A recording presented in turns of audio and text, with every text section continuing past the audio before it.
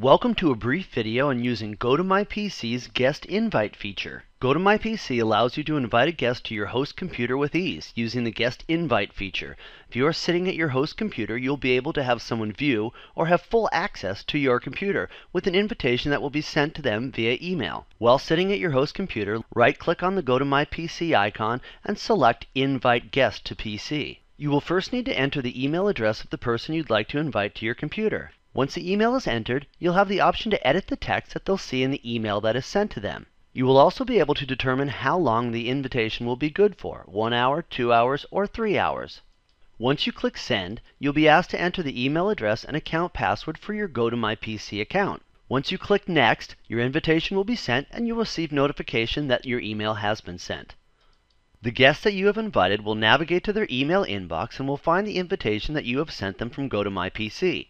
The email your guest receives will contain a link that is used to take them to the GoToMyPC website to start the session. Your guest will just need to click Start to connect to your computer.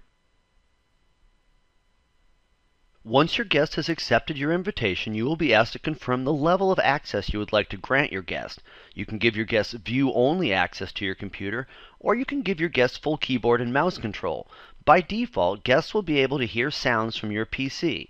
You also have the option to deny access if the invitation was sent by mistake. Once you've made your selections, click OK. Here is a view from the visitor screen viewing the host computer. You'll notice both the visitor and the host have a chat box on their desktop. If the guest in the session has been granted full keyboard and mouse control, the host and the guest can collaborate in real time. If the guest has been granted view-only rights, they will only be able to view the host computer. I have a few drawing tool options available for me also. I have a pen.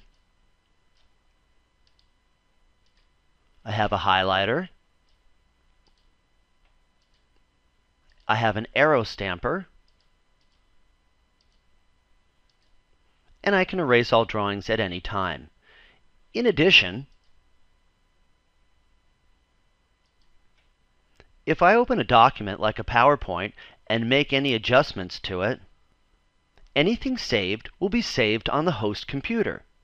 During a guest invite session, you do have the ability to transfer files. You can do this through the Transfer or Sync Files option from the Tools drop-down, or even easier, just drag and drop documents from one desktop to the other. The guest can disconnect or end a session by clicking the X in the top right corner of the viewer window, or by selecting File, Disconnect. The host can end a session by right-clicking on the icon in the system tray and hovering the mouse over Guest Connected. Here they can adjust their options or disconnect the session, which I'll do right now. Thank you for viewing this video on the guest invite feature of GoToMyPC.